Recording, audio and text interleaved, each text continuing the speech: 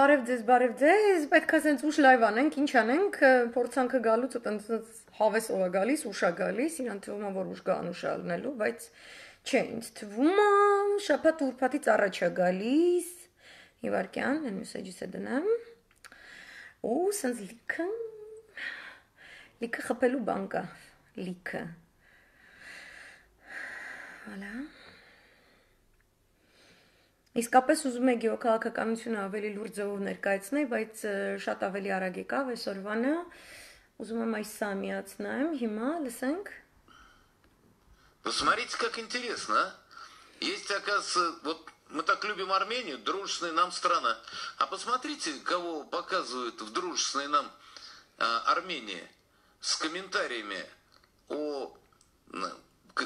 голосовании. В Армении показывают на общественном телевидении Армении в рамках репортажа про голосование по конституционным поправкам показывают нациста Навального,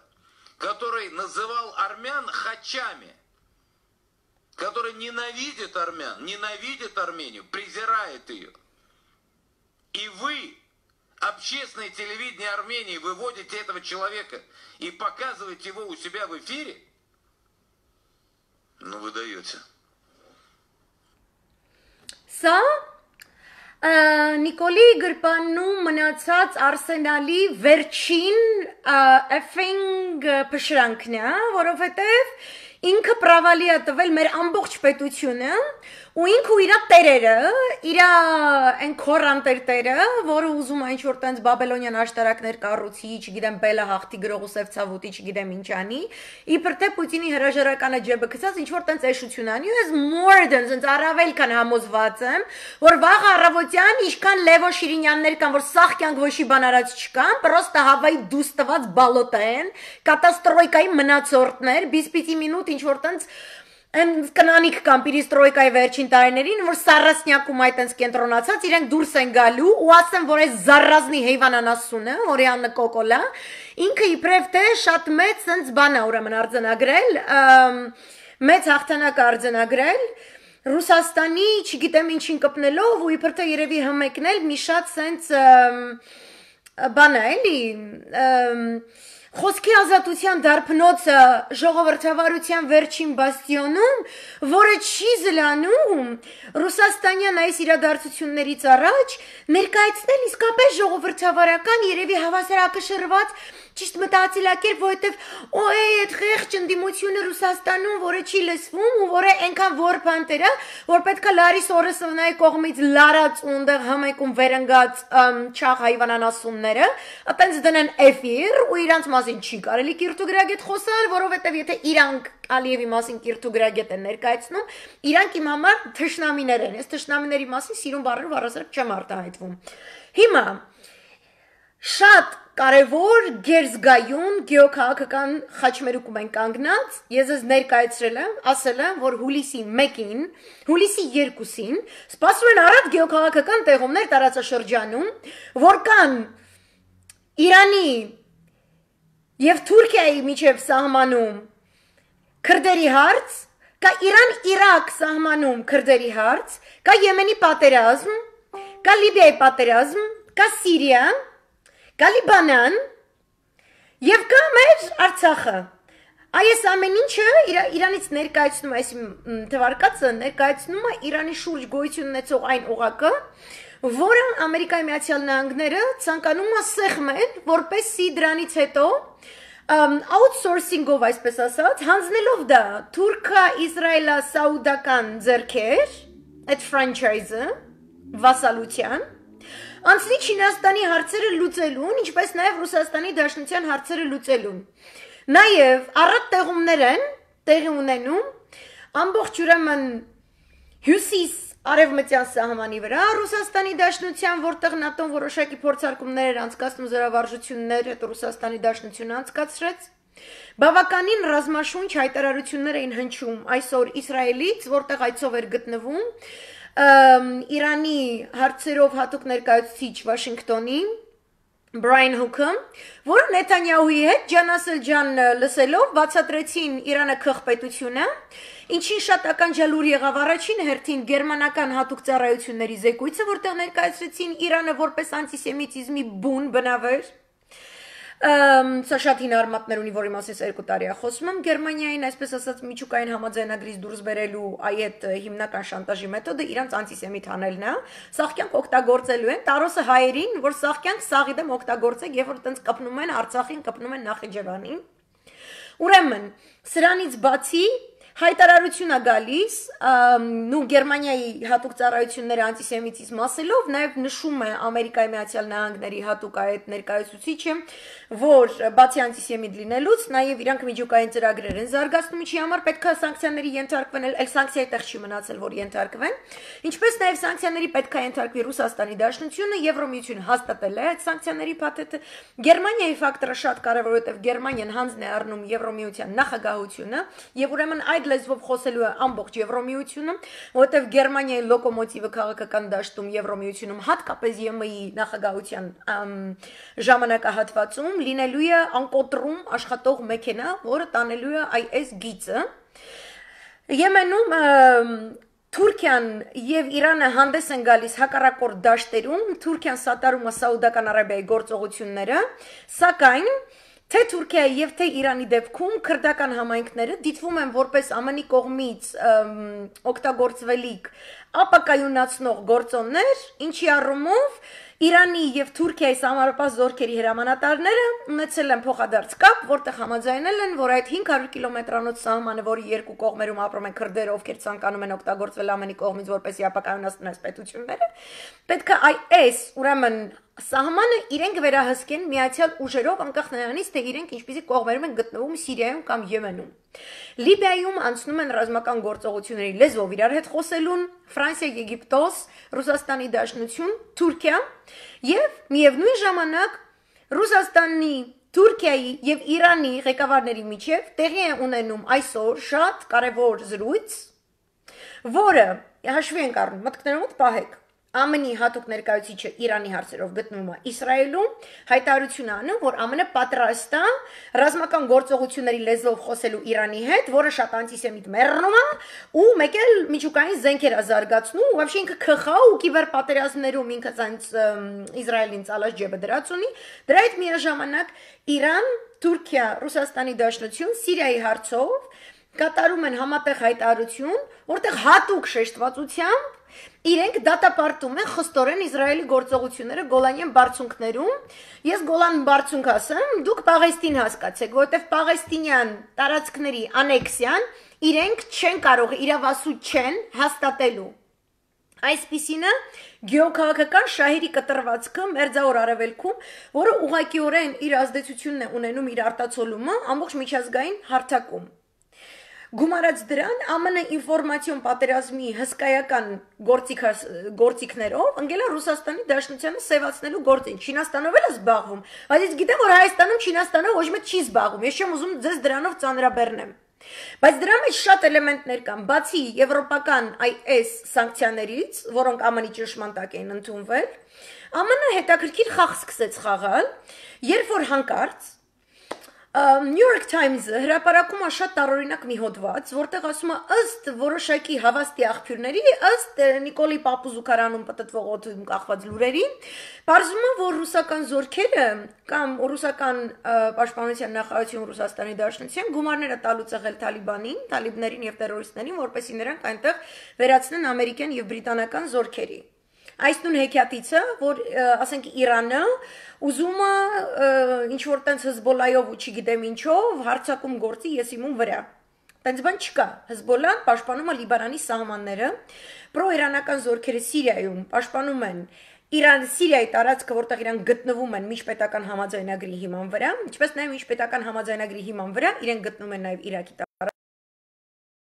Գիտական համայնքի պաշտպանական ամբողջ աշխատանքները իրանք այնտեղ գտնում են օրինական հիմքերով, ԱՄՆ գտնում է ապօրինի հիմքերով։ Այս հոդվածը գրվում է առանց որևէ հղումների, Պենտագոնը հերքում է որ նման բան կա, այսինքն որ տենց վճարել են ռուսական հետախուզության, ռազմական հետախուզության ծառայողները թալիբներին, որ ամերիկացի ու անգլիացի ծառայեն, սպանեն, բայց այդ լուրը արդեն անցել է BBC, CNN, չգիտեմ Wall Street Journal, հաջորդ օրը ամենտեղ այսպես տարածում են, այս հեքիաթը սենց ուրճացնում են, ասում եմ, ուժային կառույցները Ամերիկայի Միացյալ Նահանգների հերքում են New York Times-ի այդ հայտարարությունը։ New York Times-ը, ինչպես որ Նավալնիի ալիքները Մոսկվայում, Նիկոլի կնգա սրտի մամլո միջոցներն են, թե ամենայցի ժամանակ իրենք հանդիպել են New York Times-ի հետ, ինչ որ մարդկանց հետ New York Times-ում, եւ հանդիպել են ԱՄՆ-ի դեմոկրատների հետ, ինչպես նաեւ իրանք Ռուսաստանի Դաշնություն իրենց այցերի ժամանակ հանդիպել են Վենեդիկտովների, չգիտեմ ինչերի 5-րդ Շարասյան հետ, որի ամբողջական ցուցակը ես ժամանակին լայվ էի անում ստատուս էի գրում, պահանջում էի, որ ամբողջական այդ ցուցակը ցույց տրվի, թե խուճուճի Կակովը չորտը հանդիպում է ռուսական 5-րդ Շարասյան հետ։ Կակովը չորտը դրանից հետո հմայք մամլո այլ միջոցներում գործի են վերցնում մարդկանց, ռադիոտունը, հեռուստատեսությունը, պրո-ամերիկյան հակառուսական տենդենսներ ունեցող մարդկանց ակնհայտ ձևով խախտելով մրցույթի կանոնները, եւ որ իրենք ցանկանում են մեզ պարկացնել այս ամեն ինչի տակ։ Ես դա ներկայացրել եմ, ոչ միայն ես, բայց ես ավելի զիլ էի ներկայացնում, տեղս չէի գտնում, հիմա вообще տեղս չեմ գտնում։ Ուրեմն New York Times, Նավալնի, Wall Street Journal, Նավալնի։ Այս երկու մամլո միջոցները Նավալնի promotion-ով զբաղվող, մարքեթինգով զբաղվող կենտրոնագույն ամերիկյան միջոցներն են։ Եթե նայեք անցյալ տարի այսօրվա լայվ ես որ արել եմ, այնտեղ խոսել եմ ամերիկյան ինֆոպատերազմների մասին, որ առաջին անգամ սառը պատերազմի ավարտից ի վեր Ամերիկայի Միացյալ Նահանգները որոշել են հատկացնել այնպիսի մեծ գումար, ինչպիսին եղել է սառը պատերազմի տարիներին, որպեսի ինֆորմացիոն դաշտում իրենք զբաղվեն, ընդ որում նույն սառը պատերազմյան մեթոդոլոգիայով, այնպիսի տեխնոլոգիաներով, որ անկախ նրանից, թե ինչպիսին է գետնի վրա ճշմարտությունը Սիրիայի պատերազմի առումով, Իրանի հետ միջուկային համաձայնագրի առումով եւ դրա շուրջ ընթացող դիվանագիտական քաշքշուկների առումով, միևնույն է, այդ հսկայական նորաբաց, վերաբացված կարելի ասել, ինֆորմացիոն մեծ գերատեսչությունը հստակ ձևով, հատուկ ձևով զբաղվելու է հակառուսական եւ հակաչինական մեծ պրոպագանդայով։ Եվ այդ ինֆորմացիոն գերատեսչության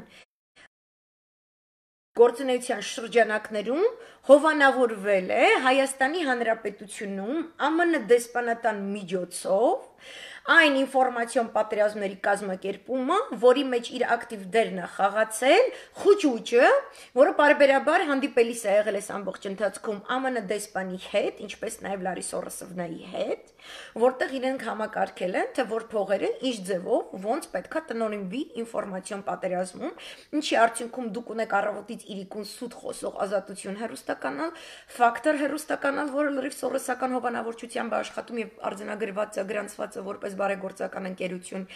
Այս բոլորը փոխկապակցված են New York Times-ը ամերիկյան դեմոկրատների եւ իրենց գյուղաքաղաքական շահերի պատերազմներում օգտագործելի մի այսպես ինֆոգործիք է, որի repercussions, որի վիբրացիաները որոշ ձևով հասնում են նաեւ Հայաստան։ Նրանց նպատակն է իմ կարդացած Carnegie Endowment-ում երբևիցե Հայաստանում աշխատած մեկ ամերիկյան հետախուզական աշխատողի գրած ռեկոմենդացիաներով, որ Նիկոլը Թավիշա Պուպուշա դեմոկրատ է, իրան լիքը փող պետք է տանք, որ ինքը այնպիսի ինֆորմացիոն շրջադարձ կատարի հայ հասարակության մեջ, որ մենք դուրս գանք Կրեմլի ազդեցությունից եւ ծանոթանանք, ընկնենք ամերիկյան մշակույթի սիրուն բարուրած այսպես գեղեցիկ ձեռքերը, որտեղ մեզ ավելի լավ տիրություն կանեն։ Այսինքն, այդտեղից է սկսում ռուսական ալիքների փակելը, որը կատարվեց այս շաբաթ, եւ այդտեղից է սկսում պրոամերիկյան այս ծրագրերը, որոնց մի մասն է Նավալնին։ New York Times-ը երկու ուրեմն ուղղությամբ այս ամիս աշխատում էր։ Մեկ ուղղությունը ամբողջ մերձավոր արևելքում Ռուսաստանի Դաշնության ձեռք բերած հաջողությունները ցույց տալ որպես բռնապետական մեծ, չգիտեմ, նկարտումներ, Ուկրաինայում ես չեմ խոսում։ Մյուսը Պատկերացրեք, այսօր New York Times-ը ցիտել է մի հատ Հոֆման ազգանուն կրող 22 տարեկան լակոտ աղջկա, որը իբր թե Ռուսաստանի Դաշնությունում մի հատ սուպեր YouTube-յան բլոգեր է, որը ունի 800,000, տոլի չգիտեմ, 800,000 հետևորդներ, որը ասում է New York Times-ին, որ Պուտինի սահմանադրական փոփոխությունների փաթեթը 100% չի անցնելու, որտեղ իր սերունդը իր հետ չի։ Այսինքն New York Times-ը մնացել է սրանց հույսին, իսկ Նավալնին կոնկրետ promote են արել ի սկզբանե New York Times-ը եւ հատկապես Wall Street Journal-ը եւ իր առաջին հարցազրույցներից մեկը Նավալնին որ տվել էր առհասարակ իր մասին որպես օպոզիցիայի լիդեր, եղել է Wall Street Journal-ի խմբագրի հետ միասին նստած, ոչ թե ինքը Wall Street Journal-ի խմբագրին է տալիս հարցազրույցը, այլ իրանք երկուսով նստած հարցազրույց են տալիս, Wall Street Journal-ի խմբագիրը բացատրում է ինչքան պուպուշ տղա է Նավալնին։ Հա? Սա ինի մենորվա նկարագրած Բակատինշինայի ոգու շրջանակներում պատրաստված կադր է։ Նավալնին, Սաակաշվիլին, այս անտեր լակոտ հայվան շունը, իրականում իրանք այս անտեր լակոտ հայվան շանը այդքանը չեն սիրում, դրա համար իրանք ունեն Արմեն Բաբաջանյանչիկ ու ինչ-որ Խարատյանչիկ, որը Թիֆլիսներում վեր է հանգած ու հաշիշ է քաշում։ Հա, այդ էակները այս նույն շկոլայից են գալիս։ Ու New York Times-ի այս պատմությունը որ սարքվեց Աֆղանստանի պահով, այս բոլորը փոխկապակցված է։ Մի մտածեք, որ այստեղից ընդեղ եմ թռնում։ Փորձեք ամբողջ պատկերը հատնի, ոչ թե փորձեք։ Դուք պարտավոր եք ամբողջ պատկերը հասկանալ։ Եթե չհասկանաք, Արցախը կորցնելու ենք, ու Արցախի աշխարհաքաղաքական բնույթի հիմնախնդիր լինելը պատահական տերմինաբանություն չէ։ Դա գեոքաղաքական հստակ հետևանքներ ենթադրող բանաձև է, որը պետք է ընկալեք,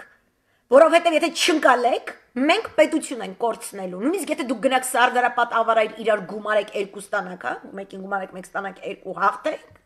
եթե դուք այս աշխարհաքաղաքականի բնույթը բանաձևը չեք հասկանում, մենք ավարայրի էլ Սարդարապատի էլ պես հողերը հետո չեն կարողանալու պահել, Поэтому ժամանակն է արթնանաք ու հա Աֆղանստանից մինչև New York Times-ի խմբագրատուն լցնելու է, որ հասկանաք ինչ է կատարվում։ Ուրեմն, ներկայացնում են կեղծ հոդված, որ իբրև թե ռուսները տվել են փող թալիբներին, որ իրանք սպանեն անգլիացի ամերիկացի զինվորներ։ Իրականում դա անգլիական տակտիկա է, անգլիացի զինվորականները Սիրիայում, Իրաքում նման կայֆերի մեջ մտնում են, փող են տալիս տերորիստների, որ իրանք ասենք ռուս խփեն, պարսիկ խփեն, այտենց է ձևը։ Ռուսը չունի այտենց կռվելու ձև։ Առավել եւս Աֆղանստանում, որտեղ ինքը մինչև հիմա սովետական բանակը հարգված է Աֆղանստանի բոլոր կռվող ֆրակցիաների կողմից։ Այտենց պատիվ ոչ մի բանակ չի ունեցել։ Ու այս Բակատինշինայի հետ պատահական չեմ համեմատում, որովհետև Բակատինշինայի հետևանքով մենք Աֆղանստանը որփու անտեր ենք թողել։ Okay, եւ հիմա նույն բանը ուզում են անեն։ Հերքելը հերքում են, բայց արդեն այդ թրջունը թռել է։ Այս աղ երկերը ծլվլացել է։ Այսօր Մենենդես դյադյան հիշում եք դեմոկրատներից, որ շատ է իրան սիրում մեր հայկական լոբին ու հատկապես խուճուճը, այն որ դուք ասում եք ինձ համոզում եք, որ ինքը հայոց ցեղասպանության համար որ լացում է, those are real tears։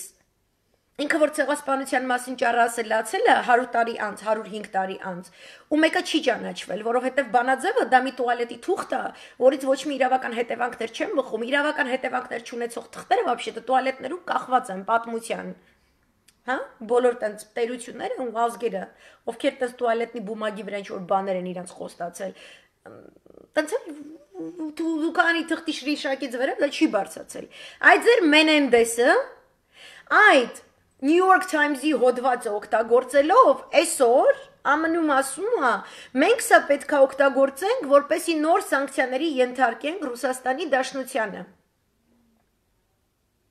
Okay? Որտեւ իրանք ուզում են, որ Նավալնիա տիպ 5-րդ շարասյուն, այն նույն որակի ուժերը, որոնք քանդեցին ԽՍՀՄ, իմ դարդը ոչ թե ԽՍՀՄ-ի քանդումն է, իմ դարդը այն է, թե ոնց քանդվեց ԽՍՀՄ, այնպես, որ այսքան միլիոն մարդ մահացավ, զոհվեց, սովամահ եղավ, ու հսկայական տնտեսությունը, որ պետք է իր ռեսուրսները վերաբաշխվեին այդ ամբողջ հարստությունը ստեղծած ազգերի միջև խաղաղ պայմաններում, ինչպես ասենք Չեխիան ու Սլովակիան բաժանվեցին, չէ՞։ Դրա փոխարեն մենք ունեցանք արյունարբու պատերազմներ, որոնց հետևանքները մենք դեռ կրում ենք, որտեղ պլան Բարբարոսա is on, եւ իրականացնող Ամերիկայի Միացյալ Նահանգներն են։ Բաղվածը այս քայլերը անելով միևնույն ժամանակ ձեր Մենենդեսը, որը իբր թե Հայաստան սիրողը, Հայաստան չգիտեմ ինչ, Հայաստան եսիմ ինչ, դեմոկրատները, այսինքն, այս կայֆերի մեջ ընկած, իրենց նախընտրական արշավների կայֆերի մեջ ընկած, ես ոչ թե կողմ եմ դեմոկրատներին, կամ կողմ եմ Տրամպին, կամ կողմ եմ Նավալնին, կամ կողմ եմ Պուտինին, կամ կողմ եմ չգիտեմ ինչ, ես կողմ եմ, որ Հայաստանի, Սփյուռքի, Արցախի եռամիասնությունը եւ Արցախի ստատուս քվոն ոչ մեկի կազինոյի սեղանին ֆիշկա չդառնա, որտեղ այդ ֆիշկից 7 դար ապրացել է։ Ես դաժե կողմ կլնեմ այդ ֆիշկեն պատահաբար ընկնի գետնին ու սա մոռանամ որ տենց բանկը, որտեղ որ մեր մասին մոռանում են, մենք կատարելապես ապրում ենք, օրինակ որ Եվրոպան ինկվիզիցիաներով իրար վառում էր, մեր մոտ ոսկեբերան հայերեն էր ձևավորվում ու մեր կրոնը գնա գալիս եմ, էլի, անց դպրոցներ ու համալսարաններ էր հիմնում, որ Harvard-ն ու Oxford-ը կթքեն իրանց երեսին, էլի, իրանք իրաց երեսին կթքեն տենց բան, կարողանան եթե այդ դարերում անել։ Մեզ լավ է որ իրանք իրան ուտեն։ Ես չեմ ասում որ ես կողմ եմ սրան, ես դեմ եմ նրան, ես կողմ եմ սրան, ես դեմ եմ նրան։ No։ Ես ասում եմ, ինչ գործ ունենք մենք նախընտրական Ամերիկայի խաղերի մեջ ընկնելու այն աստիճան, որ հմեկի էկրանում ռաստ գա, այն որ սենց не то что прокладка, ինքը մերժված է բոլորից։ Նավալնին ամենամերժված պերսոնա նոն գրատա քաղաքական գործիչն է Ռուսաստանում։ Ինքը պոլիտրյապկա է։ Ոնց որ վախտին Նիկոլն ա եղել պոլիտրյապկա, քոր անտերը իրան տենց վերցրել է, այս անասունին վերցրել են պոլից հանել են, որ սարքեն Ելցին 2, ու տեխնոլոգներին հիշեք, ոնց են Նիկոլին սարքել, որ Մոնթեի տեսք ունենա, չէ, այդ բինտով ու չգիտեմ ինչով, դու գիտեք, որ Նավալնիին ընտրել են, որտեվ իր ֆիզիոգնոմիան նման է Ելցինին,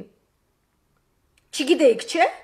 լրիվ ուսումնասիրված, իր այդ կնգա պահվածքը, երեխեքի պահվածքը, հա, բայց ինքը շատ կոռումպիրованный կերպար է։ Իրան բերում դնում են այտենց մեր էկրանին, որ իբր թե մի հարվածով երկու նապաստակ, այդ 90-ականների համը, որ Հայաստանը դուրս եկավ ազգային հարցով, չգիտեմ ինչով, սկսեց ԽՍՀՄ, էսա ԽՍՀՄ, այնա գնում են քանդենք, էսյան, էյան, Լևոն, Մևոն գոռում Արցախ,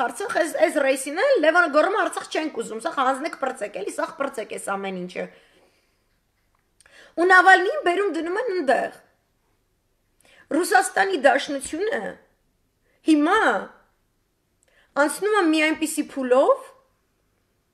որով չկարողացավ անցնել մեկ դար առաջվա ցարական Ռուսաստանը։ Եվ մենք էլի կրեցինք կորուստներ։ Բնականաբար այն ժամանակվա հայերը ոչ ցարին էին սիրում, ոչ Լենինին էին սիրում, ոչ հետո Ստալինին, հայերը չեն սիրում։ Հայերը մենակ Նիկոլ են սիրում։ Հայերի պետք է բերես մի հատ փրչոտ, ստորին ատամնաշարը ջարդած, ձեռքը հետույքին քսող, կեղտոտ բերանը ձեռքով մաքրող, հետո կոստյումի փեշով այդ ձեռքը մաքրող, ու բփրեջ կնգա, ինչ որ տենց Ռայսա Մաքսիմովնայի կերպար ստեղծած, հայը էտ է սիրել, սիրցրել են դրան։ Ասել են ինքը Մոնթեյ է, հայը տենց սիրել է։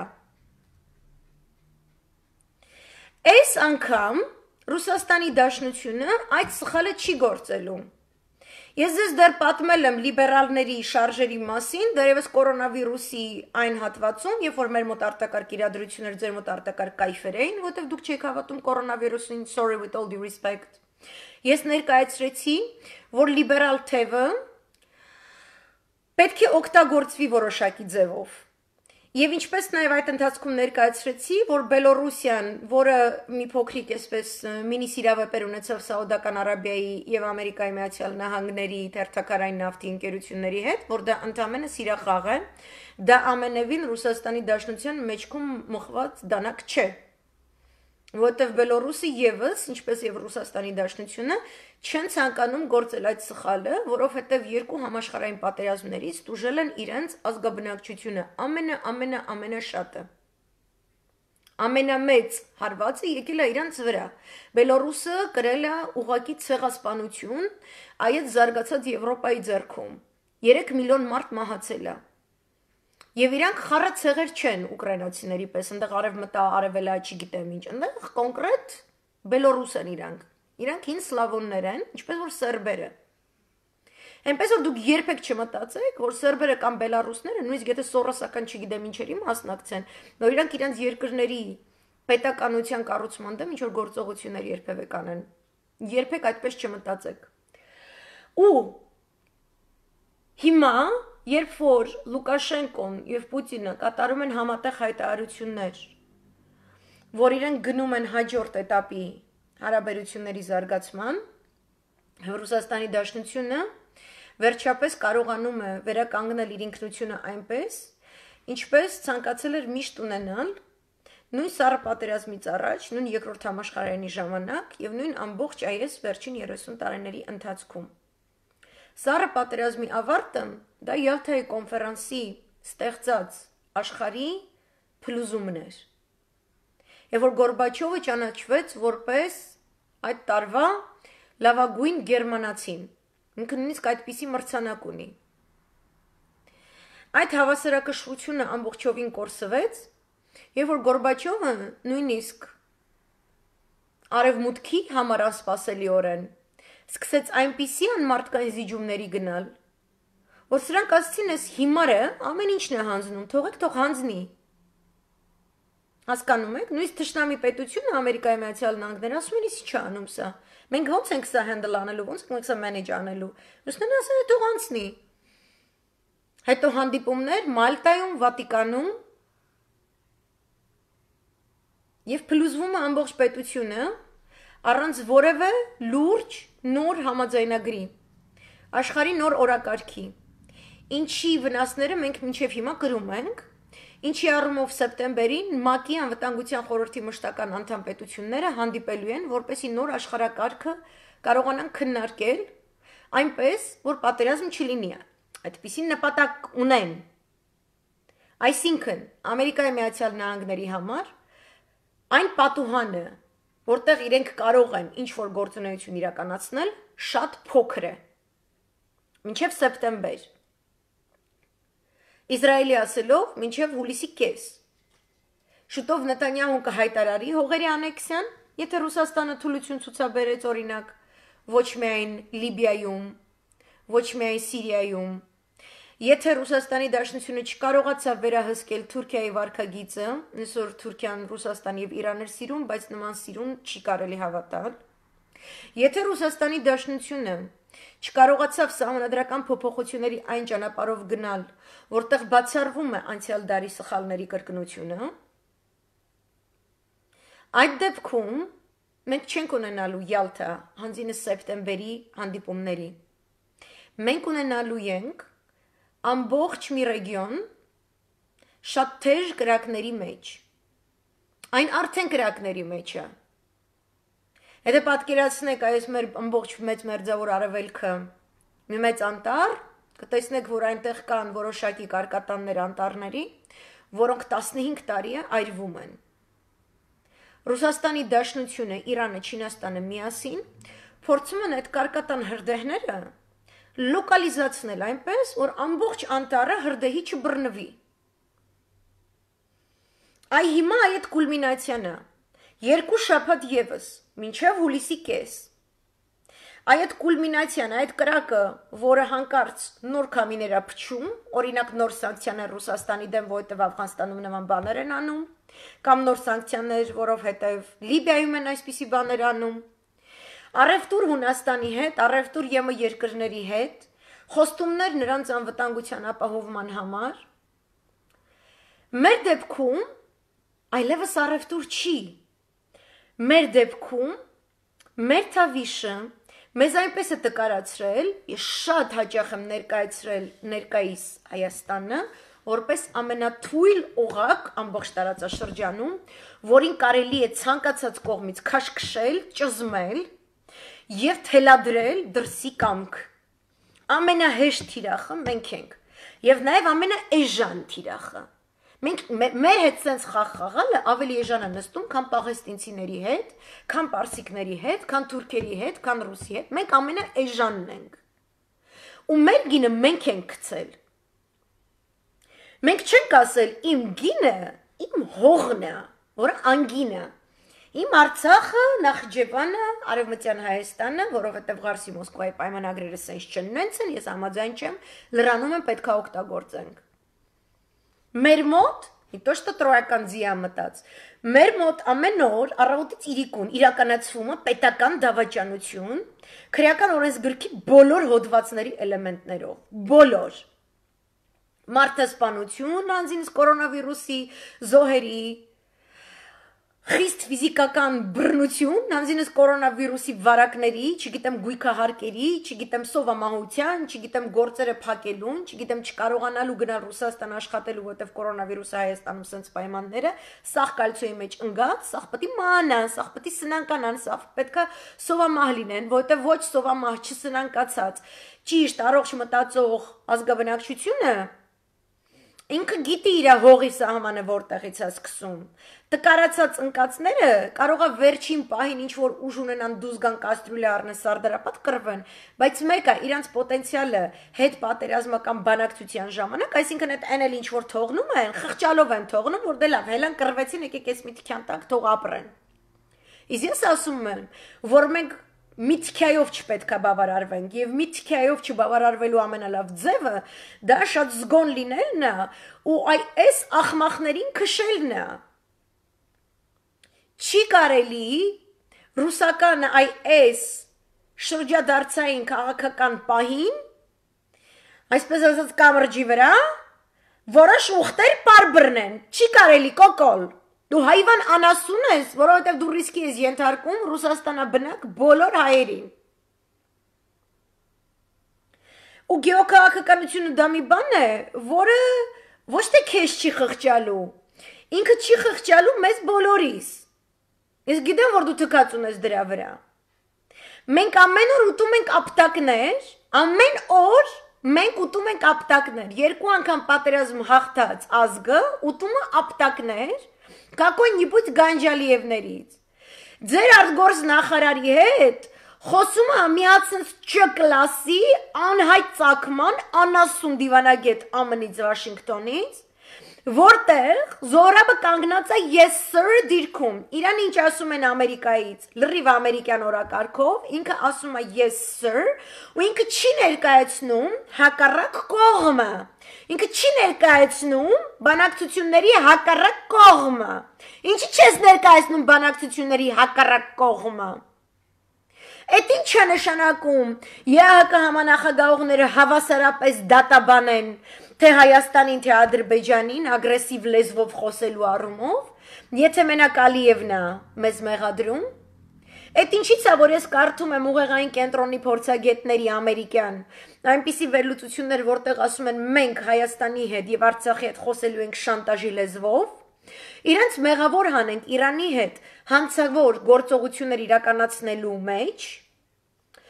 շրջանցելով ամերիկյան սանկցիաները, այսինքն այդ մի հացի ջրի գիծ ունենք, էդ էլ պետք է կտրեն, դուք ներսից փակում եք ատոմակայանը, մենք չունենք ազգային ավիացիոն փոխադրամիջոց, որպեսի մեզ կարողանար ինչ-որ ձևով փրկել, այսինքն այն ամենը ինչ-որ կոչվում է պետականություն, այդ սաղ ջնջում եք։ Մնում է Արցախը, որը դե ֆակտո միշտ եղել է անկախ պետություն։ Հիմա դու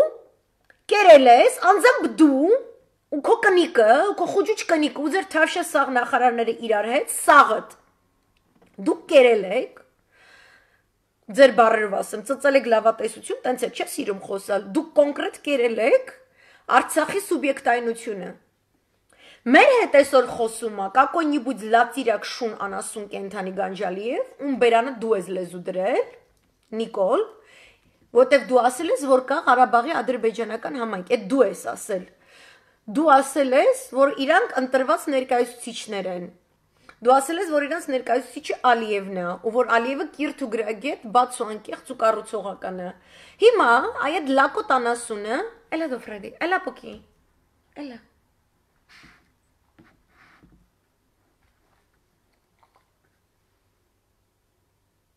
Սաղոպո, սաղոպո բարապոլի, սիգնալ է, так сказать. Հիմա ինքը ասում է, понятие народ Нагорного Карабаха не существует. Есть понятие населения Нагорно-Карабахского региона Азербайджана. Заявил руководитель бла-бла-бла-бла-бла. Это Նիկոլն է դա նշանակել, Նիկոլի ստեղծածն է այս անասունը, Уремен, он уточнил, что на встрече обсуждалась текущая ситуация по урегулированию Нагорно-Карабахского конфликта. Во время встречи глава МИД Армении Зограб Нацаканян, попытавшись сказать сущность конфликта, представил армянскую общину оккупированного Нагорно-Карабахского региона Азербайджана как народ. Как руководитель азербайджанской общины Нагорно-Карабахского региона Азербайджана заявляю, что понятия «народ Нагорного Карабаха» нет. Есть понятие населения Нагорно-Карабахского региона Азербайджана, состоящее из армянской азербайджанской общины региона. Մենք ազգ չենք հիմա։ Այս չազգի կոնցեպտը դուք գիտեք, որ օգտագործվում է 100 տարի, ամբողջ թուրքական լոբինգի դաշտում, սա թուրքերի մշակած կոնցեպտն է, օգտագործվում է հայերի դեմ, ասորիների դեմ, դերսիմների դեմ, պոնտոսցի հույների դեմ, եզդիների դեմ, ում բոլորին իրանք սպանել են, ում բոլորին ուզում են ներկայացնել, որ իրանք երբեք չեն եղել բնիկներ, իրանք չեն եղել ավտոխտոն ազգեր, ովքեր ապրել են այնտեղ, իրանք ազգ չեն, իրանք ինչ-որ ցեղ են, ոնց որ մնացած ցեղերը տարածաշրջանի, okay? Այսինքն այս բառը ինքը շատ ավելի խորի մաստ է, քան հենց մենակ եմ, որ ինքս ասած տժում է, էլի, ասած կոնկրետ տժում է ձեր վրա։ Ինձ հետաքրքիր է, այս խոսքերի վրա ԱԳՆ-ում ժպտում են, արտգործնախարարի տեն շպագատ ժպիտ ավելի է շպագատ նստում, ինքը ավելի շատ է լավ իրան զգում, որ մի հատ ճկլասի պետ դեպի հայվան անասուն զանգում, իրան ասում է սենց է պտի լինի, որտեվ դուք խաղաղասեր պետք է լինեք, իսկ իրան ձեզ կարան սպառնան պատերազմով, իրան կարան իսրայելցի գործիչների բերաններով, ձեզ սպառնան պատերազմով, հա? Напомню, что во время одного из последних визитов в Баку министр иностранных дел России Сергей Лавров использовал выражение «население Нагорного Карабаха», что является весомым ответом армянской стороне. Էսը ինչ անում, էսը օգտագործում է միևս մեկ տրյուկ որ անի թուրքական դիվանագիտության, այն է սեպ խրել հայերի եւ ռուսների հարաբերությունների մեջ, որովհետեւ Ռուսաստանի Դաշնության դեսպանը Ադրբեջանում միակ դեսպանն է ԵԱԿ համանախագահող երկրներից, որը չի հանդիպել Գանջալիևի հետ եւ ուրեմն չի ճանաչում իր լեգիտիմությունը։ Եվ ուզում է մեզ, այսպես ասած, թշնամանքի հանի Լավրովի հետ։ Այսինքն միայն այս տեսակետից, որ եթե Պուտինի հետ ինչ-որ բան եղավ, Պուտինի ծրագրերը չիրականացվեցին, ու ինչ-որ Նավալնի անտերշուն եկավ դառավ ընդեղի, չգիտեմ ինչ է, կոմասին չի խոսքը կյանքս։ Հա,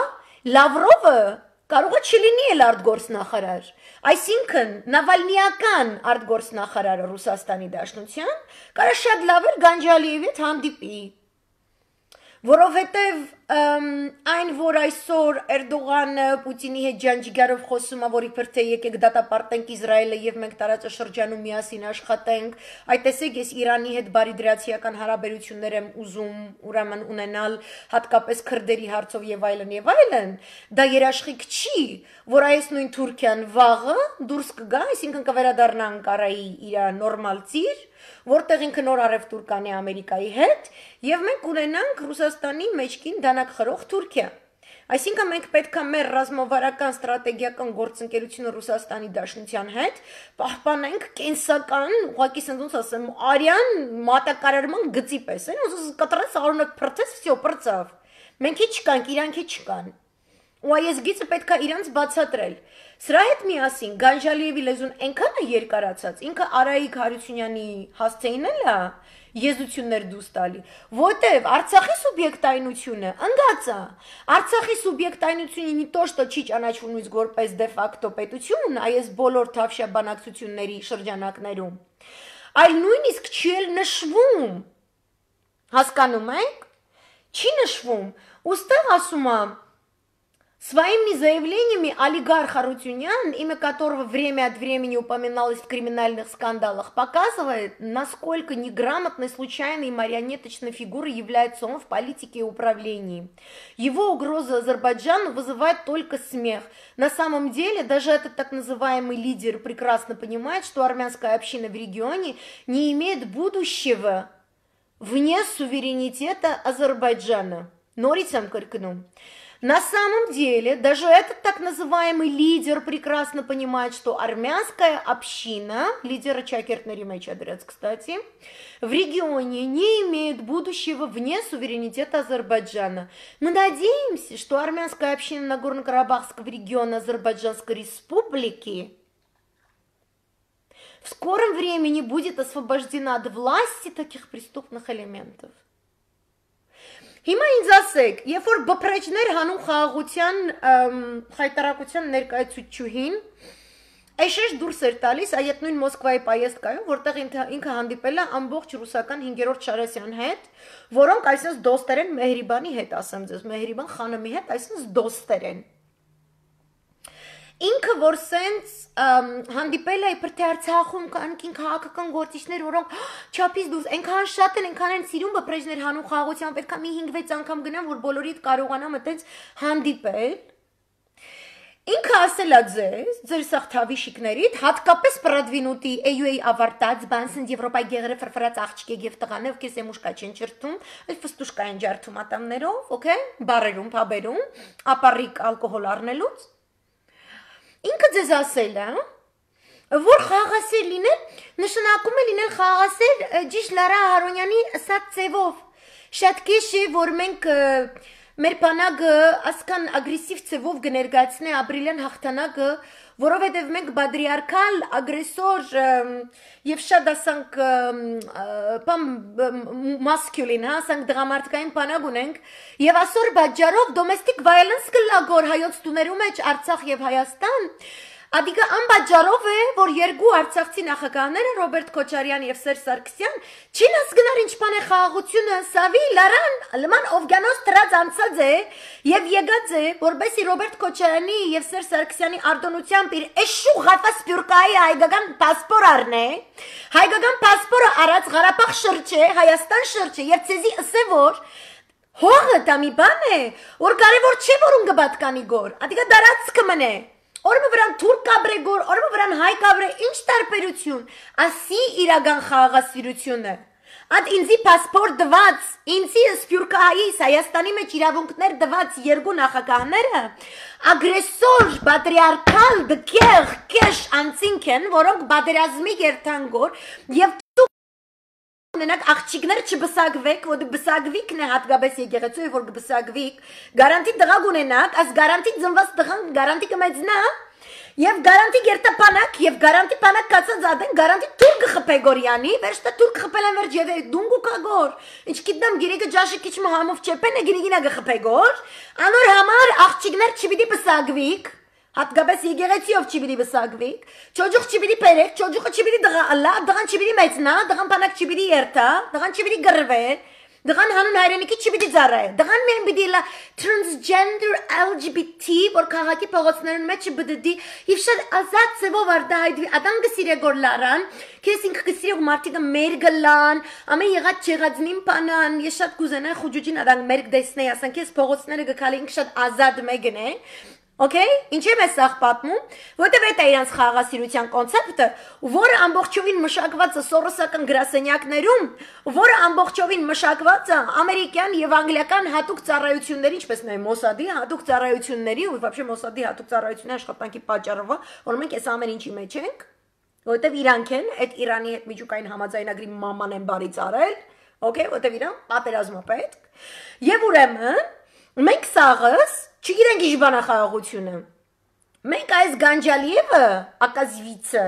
որ Լարայի ու Խուջուճի հետ աղբերություն ունի, հա, իրանք սա ունեն ադրբեջանցի ու թուրք ընկերներ, չէ, Խարատյան են, Գլարիս Կանմինասյան, ընդ չգիտեմ Լևոնը Բարսեղյան ու իր տղեն, Լարայի ենք, են Կապտամազիկը, Թագուշ Լուլուշ Լուլուշը, իրանք սա ադրբեջանցի օրթաղներ ունեն, ու մեզից լավ գիտեն, չէ, իրանք ասում են, որ Այդ խաղաղասեր ադրբեջանցի հետ ուրիշ թուրքերը,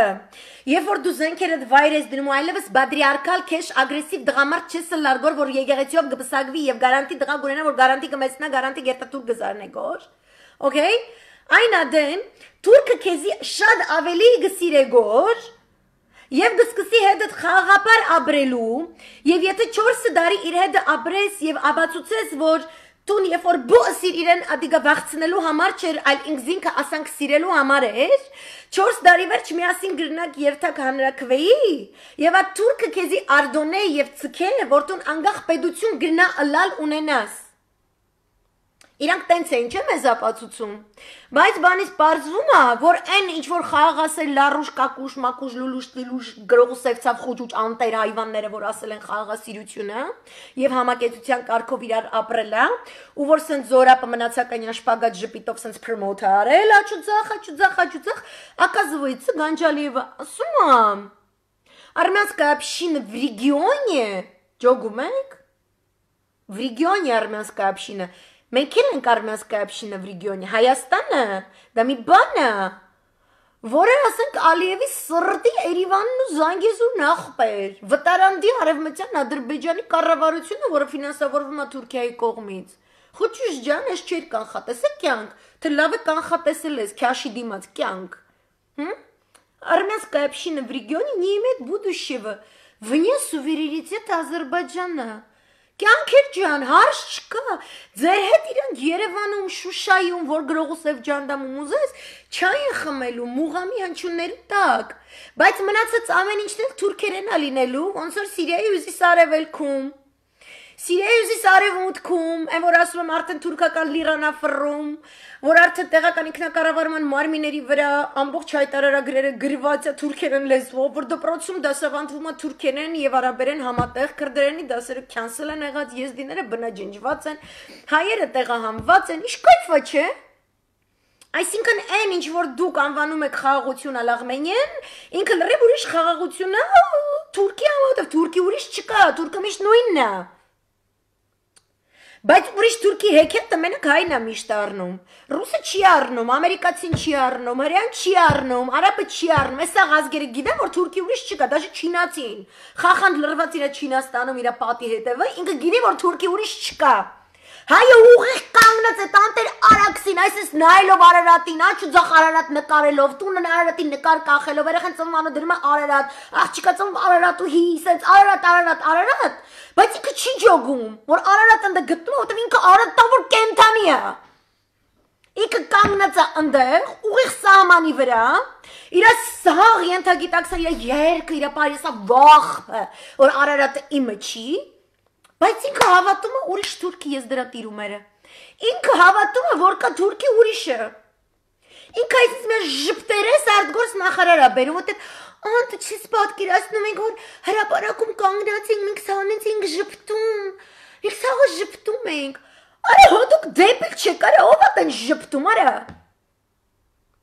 ինչից եք ժպտում, ժպտալ եք ուզում աղբեր ջան, թռեք չգիտեմ Ամստերդամ, լավ, չկա Թուրքմենստան գնացը կոփյում քաշեք ժպտացեք ես ձեր տիրումեր, արա Արարատը սահմանի ենյանը կայնած, ինչիդ վրա է ժպտում, արա տեսնեմանին ու նոր մեռնեմ, ժպտալու բան, երբ որ բացին դռներն ուսո եւ մեր երկրը փախտա ձմեր, չկնաղ երկիրն իմ Արմենիո, բլա բլա բլա բլա, կիլիկյան տեսնեմ ու նոր մեռնեմ, կլի չմեռնեք,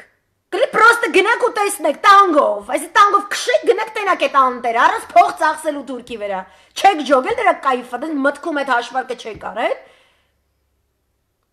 մենց հետաքրքիր բան ես որ տեսես, 10 տարի առաջ կիսվել եմ, Հուլիոս Կեսարի մի հատ արտահայտությամբ, իր գեներալներից մեկին է ասել է հիմա որ սենց հրովարտակ տամ, ասենք գնում եմ պատերազմի, ասում ես մի 1000 մահապարտ կշարվի, սաղ պատրաստ են մեռնելու, զորքը կա գիտեմ որնա թշնամին, գիտեմ որդից է գալի ինչ զենքով, ինքն է զենքով կռված չգիտեմ ինչ, ասում լիքը մահապարտ, հազարներով մահապարտ կգա, բայց եթե ասեմ եկեք պետություն կառուցենք, եւ որ դու ամեն օր դու պետք է այդ պետություն կառուցելու այդ ծանր, այդ քարը, այսինքն ուսիդ վրա այսպես շալակած պիտի տանես ու այդ ցավին պիտի չկռես ու դիմանաս, ասում եմ մի հոգի եթե գտնես, ես քեզ շնորհակալ կլնեմ։ Հիմա հայը որպես այդպիսին, որպես ազգ, որպես ինքնություն Այսիմ ներկայացրած տարածաշրջանում իմ չէինք օբյեկտիվորեն այդպիսին է, պարսիկը թուրքը բան, նիխտո не отменял, չէ, չասեք անարիա գլխից բաներ է անում, պարսիկը տեղում է, թուրքը տեղում է, վրացին տեղում է, ոչ մեկ չի փոխվել, չէ։ Ոչ ոք չի փոխվել։ Թուրքի ուրիշը չկա։ Հայն էլ է դաժե անփոփոխ։ Իրա թուրքի ուրիշին հավատալու բանի մեջ չէ։ Հիմա այս ռասկլադը, որ ես այսպես տալիս եմ, ու որպես հայ մենք ունենք գոյաբանական խնդիր, մեզ պետք է ոչ թե սարդարապատի բերել հասցնել, որտեղ դու գնում ես շերեփով, կաստրյուլով, չգիտեմ, չագուճով, չգիտեմ ինչով, այսպես պամադով, այսպես խփում ես գլխին սատկացնում ես ու ստացվում է կոմոդ, որտեղ դալշը նեկուդը։ Այլ քեզ պետք է, որ պետություն կառուցելու ամենօրյա քո որպես Հայաստանի Հանրապետության քաղաքացու քարը քաշես։ Դա նշանակում է, որ դու չպետք է ամեն հայվան անասունի հետևից գնաս փողոց փակես, որտեղ դու ժպտալ ես ուզում։ Դու պետք է շատ մեծ կասկածներ ունենաս, ով ֆոնդ է բացում, դու մեր ժպիտների քաղաք։ Մինչև խոճուճ չեք ժպտում, խոճուճից հետո պետք է ժպտայք։ Դուք պետք է այդ քարը քաշեք մտածելով, ով է արժանի ձեր խնդիրները հոգալու։ Հող պահած, հողի համար կռված, ճիշտ ձևով գործունեություն կատարած մարդիկ հսկայական փորձ ունեցող, թե անփորձ բալվա թրաշամանուկային այս կաստան զյաբալանների, որոնք զիբիլի կռիսի պես ձեզնից պարգևավճարները այսպես կորզելու են ուտեն, բայց քանի որ վերևը դատարկ կա, աբսոլյուտ դատարկությունը, իրանք երբեք ձեր շահերից բխող ոչ մի որոշում չեն կայացնելու։ Ինչի հետևանքով դու հայտնվում ես սարդարապատի ու ավարայրի դիմաց, այսպես կանգնած։ Ինչ ես ուզում մահապարտելնես, կարամ հարցնեմ։ Ես չեմ հարցնում, Հուլիոս Կեսարն է հարցնում։ Կայֆ եք ստանում այդ մահապարտ դառնալուց։ Որ ասում է, որ Աստվածաշունչը, որ ասում է, պետք է հասկանաս օծը ոնց է մտածում, բայց քո ղշությունից չպետք է զրկվես, չեք ջոգե, ինչի մասին է։ Որ խաղաղությունը այդպիսին է, որ դու պետք է դիմացինդ, որ օծը, այս անտեր տված բանականությունը, որ Աստված ուղարկել է, դու օգտագործես, ասես օծը դա մի բան է, որը թունավոր է, որը կծում է, որը դոշը տակացնում է, զելուպսս կոնկրետ թույնով թքում է, երեսից քեզ սատկացնում է։ Սաղ ընտանիքիդ էլ է սատկացնում։ Գալիս այսպես մի կաթիլ տուն այսպես գցում է այն կաթի մեջ, որից սնվում է քո ամբողջ ընտանիքը, սաղդ մեռնում եք։ Այսինքն թուրքը օծը։ Սաղ հայկական հեքիաթները օծի մասին են։ Ղազարու սաղանը սաղ օծի մասին է։ Սաղ վիշապը եկավ, վիշապը գնաց, վիշապը էս արեց, վիշապը այն արեց, էս արեց, այն արեց, չեք ջոգել։ Վիշապի դևի գլուխները չեք ջոգել, թե դուք ավելի քուլ կերպարները կան հայկական հեքիաթները։ Հա? Հայկական հեքիաթները եվրոպական համալսարաններում չեն դասավանդում, դրա համար դուք չպետք է սովորեք։ Եվրոպական համալսարանում սովորացնում են, որ կա թուրքի ուրիշը։ Այդ նույն համալսարանը, որը թուրքին չի վստահում ու Եվրոմիություն չի թողում։ Բայց քեզ ասում է, որ կա տենց բան, ընդունի։ Ու դու ընդունում ես։ Ատես միացել Իսրայելն է, ասում է կա տենց բան, ընդունի։ Դրան էլ ես ընդունում։ Ոչ քո Արարատն է քոնը պրիզնատ գալիս, ոչ քո Ղարաբաղն է քոնը պրիզնատ գալի, ոչ քո ցեղասպանությունն է պրիզնատ գալի, զենքը պաշտիկով տանում լցնում է դուշմանի ջեբը։ Դու գալիս ես իրան ասում ես ախպերս արես դե Գյումրի մի տարած կա, մի հատ մտե IT sense cool company սարքի, իրար հետ sense բան էլի free economic zone partnership սարքենք, բան որ թուրքերը գան դայաղվեն Հայաստանին, ու մենք դառնանք ինչա կոչվում։ Не имеет будущего вне суверенитета Азербайджана, հա, այս սիրուն այս ֆորմուլայով, հա, մենք ձեզ այտենց կհեշտացնենք ձեր եւ ձեր օրթախ թուրքերի հանդիպում once upon a time հայկական եղած սահմանակետին։ Կգնանք անի ավերակները տենց կասենք, once upon a time ստե հայեր ապրել, այսքան բան։ Եթե քո սուվերենության համար, քո պետականությունը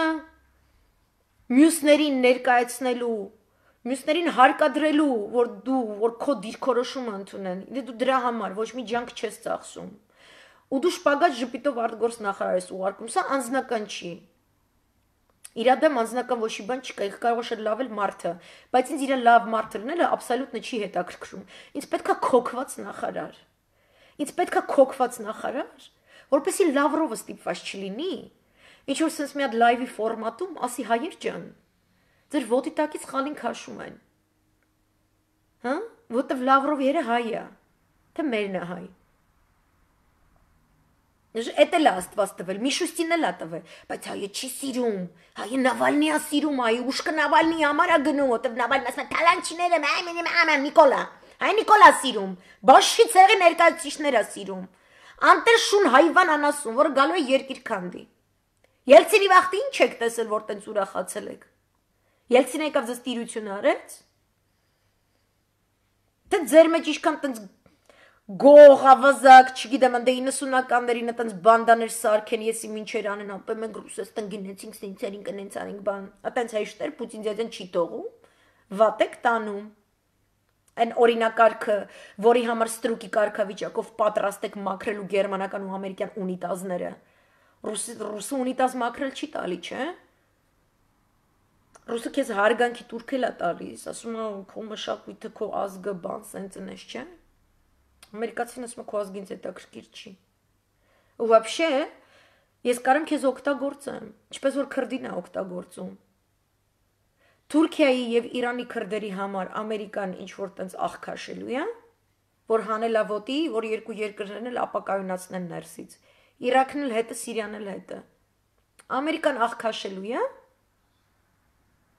Դուք քրդից ավելի ազիզ տղեկ եք, որ ձեր համար աղքաշի Ամերիկան։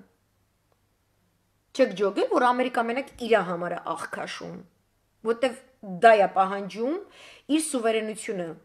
Դա է պահանջում, որ երբ որ Հուլիոս Կեսարը ասում է պատրաստ եք դուք ամեն օր այդ զրահը շապիկը, այդ քաշեք այդ թուրը թվանքը ձեր, այս քաշեք, այսինքն սաղ ձեր վրա ու օրական 42 կիլոմետր այդ մարաթոնը այդ քայլեք այդ սաղ վեշմեշոկով ու ոչ միտեղ չկանգնեք ու ոչ մի քարի վրից չընկնեք ու ոչ միտեղ ջրից չզրկված լինեք, sense ջրից զրկված լինեք, էլի շարունակեք, պատրաստ եք դրան։ Եթե պատրաստ եք, այդտեղ պետությունը կառուցում է, այդտեղ դու գոյաբանական ամեն ինչը տեղն է անգնում։ Եթե դու պատրաստ չես դրան, դու հույսը դրել ես գնաս Հավայի մահապարտ կանգնես մեռնես բիրիկով, իտո նիվսե էլի, որտեվ ամեն մարդ չի գնում կռվելու։ Կռվի պահագա, այդպես փախնելու են, Նավալնի Ռուսաստան, Բեսպրիձելի դարաշրջան։ Ձեզ թվում է ռուսի հիշողությունը կարճ է, ինքը 90-ականները մոռացել է, դուք եք մանկուրտներ, արա։ Դուք եք մոռացել 90-ականներ, արա։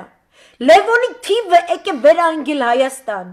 Ատոմակայանը փակում, Ջահանգիրյանը խցկում, սենց զղկում, այսպես դրել է սահմանադրական դատարանի ոնց են ամերիկացի կտեն սիրուն, Իրաքի Աբու Ղրայբում տանջանքի ենթարկում իրան զոհերին։ Ձեր ոտ կապում են, մուսուլման են խոսքել, հալալ զուլար, խոզի միշտ չկերած, ալկոհոլ չխմած, իրան ճիշտ պահած մարդուն, հա, որտեղ պետք է ասես մարալնի փչացնեն Իրաքի ազգաբնակչությանը, չէ։ Հետո կոկորտը բացում են, ինչքան ամերիկյան ալկոհոլ կա, այսպես զորով այսպես լցնում են կոկորտը մինչև մեռնի։ Այդ Ջահանգիրյանը էդ է սահմանադրական դատարանում։ Լևոնի թվի, ամենավայրի, ամենաանասուն, ու ես չեմ, այսպես 100% պատասխանատու եմ իմ խոսքի համար։ Ծեծու ջարդի մասնագետ, Ամերիկայի սրտի Աբու Ղրայբ, ոնց է այդ Աբու Ղրայբը քո կողքով անցել, ես ինձ զարմանում եմ, քեզ պետք է տանեն, որ տենց խորհուրդ տար, ճիշտ տանջելու միջոցները։ Մեկը մյուսի դեմ լար, այս դանոշչիկությունը, որ բերել այս անտեր շուն կենթանին Նիկոլը, այդ դանոշչիկության հաջորդ սերիան Նավալնիի ձեր էկրաններին հայտնվելուց հետո, որ պետք է ռուսական ռազմաբազան պետք է փագեն, Ղարաբաղը պետք է հանձնեն, Թուրքիայի ճամփեն պետք է բացեն, Իսրայելը պետք է գա Գյումրիում վերընկնի։ Այդ ժամանակ ձեր սաղ հայրենասեր տեսակը, ովքեր որ կորոնավիրուսից չեն հասցրել մեռնեն, այդ Ջահանգիրյանը տեղ սաղիդ մեռցնելու է։ Այդ դրա համար է Ջահանգիրյանը ընդ դրված։ Ու այդ 90-ականների սուտինը, իր ռոժի արտահայտությունը որ նայեք, իր վրից 90-ականը թափում։ Ու ես զզվում եմ ձեր 90-ականների ռոժերից, քո ու գրզոյի, որ չաղ խոզերի պես դուք Երևանի Աբովյանով ման եք գալի, ոնց որ քաղաքի տղեկը դուք եք։ Եվ որ քաղաքի տղեկը Ղարաբաղում կռվում էին ու զոհվում էին։ Իսկ դուք իրանց ընկերներին, իրանց ընտանիքներին բռնանում եք Երևանում ու Հայաստանում ու վերցնում եք ամենավերջին շապիկը իրանցից, որ Իսրայելը իրան լավը զգա Հայաստանում, որ Իսրայելի գործակատարը, որ Իսրայելի ոտի տակի կեղտը լպստող Լևոն Քորանտեր անասունը լավ զախոդվի իրա տերերի աշկ։ Իրան թվում էր ինքը տենց Մովսեսն է, ու պատահաբար պստի կարզինայով բաց են թողել Արաքսի գետում, ու փարավոնները իրան գցել են KGB-ի, սովետական, Բակատիշինայի KGB-ի ու իրան աճացրել են որպես Little Pharaoh of Armenia ինքը ասելու է ես ձեզ 40 տարի կտանեմ անապատներով մինչև 2050 թիվ մինչև որ ունենաք Земля обетованная Սիոնից Արարատ Արարատից Սիոն դու ես դեռ տիրումերը Սիոնի հետ ի շկապ ունենք Արարատի ի շկապ ունի դրա հետ արա Հայկո ու Բելը LGBT պսակադրությամբ իրար հետ պետք է պսակվեն, արայան ասումներ, որ դուք ձեզ լավ զգաք։ Խորացել եք այս ամեն ինչի խորհրդանշանները։ Սիոն ու Արարատը նույնն են оказывается։ Համեմատելի են оказывается։ Ես ձեր անապատով թլպատված հալով մանեկող քաշեկող ազգի տիրումերը, որ ազգել չէ, կրոն եք, արա, դավանանք եք, արա։ Աղանդեք, էլի ուզում եմ ասեմ, աղանդեք։ Այդ հանուն այդ աղանդի դուք դրում եք 90-ականները գրծնում եք ու դուք կարծում եք որ ուղղափառությունը վերականգնած ոչ պատահաբար է դա խորհրդանշային խորը նշանակություն ունեցող երևույթ է Ռուսաստանի Դաշնությունը այսօր հանգարց ընկնելու կակոնիբուց Նավալնիկի ջրերը որովհետև ուղեղը հացի հետ է կերել որտեղ ինքը գիտի որ Պուտինն է այդ հացի տերը իրան սարքել ինքը հասկանում է ինքը կարում է գլոբալ մտածի Հային թվում է, որ ոչ թե ինքը պետք է գլոբալ մտածի, հային թվում է, որ սա աշխարհը ամեն օր արթնանում է, ու սկսում է հայ դարդը մտածել, սկսում է ոնց անեմ հայը լավ ապրի, հայնը տենց է թվում, Վալոդյային, Վարդուշտյային, իր ասած կեղտոտ գոքնած, իր տալնա փաթող ճլվածած իր ձեռներով, իր ոչ մի բան չանող երեխեքով, աշխարհը պետք է հելնի մտածի, աման քորարամ ես այս Վարդուշտյաս ոնց է այսօր ապրելու Վարդուշտյանը նայն Ջահանգիրյանը, որ դուս է տալի էկրանից, կամ Լևոն Շիրինյանը դուս է տալի էկրանից, 90-ականներ սարկած, սաղ բազար բլոտի մասնագետները դուս են տալի էկրանից, ասի, ոյ, օպրես դու, այդ ես թող եմ, ես այդ Ղարաբաղի հերը մերը, ես դրանց գլուխը ջարդեմ, ես դրանց բաներ։ Որտեղ բոշի ցեղա, Վարդուշի պետք է դենկայ տեստի ենթարկել։ Որտեղ Վարդուշի ձեռից 5000-ամյա պատմությունը դառնալու է փոզմիշ։ Հենց պստիկ բեկորներ sense գտնեք միտեղ, ու sense գորակ աշխարհին, այն աշխարհին, որի մասին դուք չեք մտածում, այդ աշխարհը ձեր մասին պետք է մտածի, հակազվեցը մտածում է ձեր մասին, բայց չգիտի որ այդ գոբեկլի տեպեն, որը պորտասարա, այդ вообще-то հայկական է։ Սիփանասարը հայկական լեռնաշխարհը հայկական է, դե вообще էս ինչ աստվածուին ստեից ընդեղ իրար հետ ամուսնացել իրիկա երեխային ունեցել, ամեն մեկը sense, այն մեկը նենց, բա Վահագնի ծնունդը, բա Վանալիչը, բա Գրիգոր Նարեկացին, բա Կոմիտասը, բա Գրողուսևցավը Եթե դու տիրություն չես անում, եթե քո մշակութային ժառանգություն այսինքն հանում ես տալիս վարտար, ասենց արեք ախպեր ջան, ինչ ուզում եք արեք։ Ուզում ես գրել տոլման թուրքական, գրի ախպերս լամաջուն թուրքական, գրի թուրքականը, մածունը թուրքն է ստեղծել, գրի թուրքականը։ Հաճարը, չգիտեմ ինչը, անասնապահության զարգացումը, գյուղատնտեսության զարգացումը, սաղ թուրքական, ախպեր գրի թուրքականը։ Ես շռայլ եմ, վերցրու սաղտար, ես գնում եմ մեռնեմ կյանքս։ Ես մահապարտ եմ։ Ես չեմ ուզում այդ 5000-ամյա մշակույթի քարը, այսպես դնեմ մի հատ կուլտուրից դառնաս, մի հատ տրենիրովկե կանցնեմ, դնեմ այս քարը, այսպես վեկալեմ, այսպես դնեմ ուսերից, շալակեմ, ու այսպես քայլեմ։ Չեմ ուզում, ավես չունեմ։ Ինձ բեր սահմանի վրա, ասակ ժամը քանիսին եմ գալի, ոբշում կգաս կգյուլես ինձ ընդ։ Յաթաղան, փամփուշտա ափսոսա, ախպեր ջան, գալիս եմ յաթաղանով մորթվելու կյանք։ Ով եմ օրտողը Գանջալիևը, վայ մեռնեմ ես դրա ընտրյալ ներկայացուցիչ սիրուն հալազուլայ օչխրի հայացքին, որ օչխրի ձեռի յաթաղանով պետք է մեռնեմ քեզի շլապա։ Մենակ որ մեռնեմ վերջին հոգին որ մնաց ոչ թե լույսը անջատեք, հա, ատոմակային արդեն փակում են, լույսը չկա։ Կարա կտես մի հատ խաչքար սարքողի սաղ թողեք, կտես մի հատ խաչքար կազի, կազի աստ հանգչի հայ ազգ, իրա էշխելքից, հա, սիրուն։ Էշխելքից առանց Հիսուսի օրհնանքի, որտեղ Հիսուսը տենց էշություններ ինքը չի բանանում, ինչի օրհնում։ Ասում ես դեբիլներին ուժ ոնց բացատրեմ։ Այ անասուն, արես եկեղեցին քեզ եմ տվել, ես հավատքը քեզ եմ տվել, աշկերտ բացել եմ, օրհնել եմ, չգիտեմ, ես եմ արել, նարեկացի եմ տվել, կոմիտաս եմ տվել, չգիտեմ, միշնադար եմ տվել, մխիթար գոշ եմ տվել, մի հատ արտնացի այ հավայշուն։ Ոչ, ես ցանկանում եմ, որ Երևանի փողոցներում իրենց ազատ զգալ Լուսի Քոչարյանի աղբերությունը Մեկը հետևը բացի, մեկը դիմացը բացի, մեկը վերևի դոշերը բացի, ու անպայման ուզում եմ, որ այդ մարմնի մասերը իրանք հարաբերակցվեն այնպես, որ մենք սա Facebook-ի էկրաններին էտնենք ու մոռանանք, որ Արցախը հանձնվում։ Հետո էլ գիշերը բամ, այդ սիրուն պոռնոշոուից հետո պոռնոյի ամենասենց կուլմինացիոն պահը կլինի Նավալնի ռոժը հայկական հմեկի ալիքից։ Այն հմեկի, որը вообще-то գոյություն ունի, որովհետև ԽՍՀՄ-ը գոյություն եղել, որովհետև ասել է հայ ջան Հայաստանի ԽՍՀ-յան, մի հատ էլ հերոստալիկ ձեզ լավ, երկու հատ լավ, 3 հատ հերոստալիկ, ես ձեր մշակույթը, ձեր հերոստաթատրոնը, ձեր երգերաշտությունը, ձեր կոմեդիան էսյանեյան, մենակ խնդրում եմ, էլի, ջրհորից որ խմում եք, այդտեղ մի թքեք, вообще կայֆ չի տալի։ Ռուսը չի սիրում, երբ որ իր ջրհորի մեջ թքում ես, ինքը չի սիրում, որ դու իր շնորհիվ հացի տերես դառնում, ջրի տերես դառնում, տան տերես դառնում, հողի տերես դառնում, հետո ֆռմու թքում ես մեջ է տան տեշուն անասունը։ Չի սիրում այդ բանը այդ ազգ, ախպեր ջան, թասիբ ունի, չի սիրում այդպես բաներ։ Ամերիկացինը չի սիրում այդպես բան, կօգտագործի, քեզ կբերի, не то что թքել, այդ որ թքում ես, այսպես գլուխդ կվերցնես, իսկ կսկսնի մեջը։ Ոնց որ իրաքցիներին սկծրեց։ Իրաքցիները, որոնք չէին սիրում Սադամ Հուսեյնին, իրաքցիների վրա տրենիրովկա են արել, ՑՌՈ-ի ուրեմն հատուկ ուրեմն տանջանքի ստորաբաժանման աշխատողները, երևի Լուսի Քոչյանին ու Խուճուչին Վաշինգտոնում եղած ժամանակ այդ ստորաբաժանման տեղը Արլինգտոնում ցույց չեն տվել, ցավում են, պետքա ցույց տային, այդտեղ ստորաբաժանում կա, որոնք մտածել են ինչպես ուրեմն մարդուն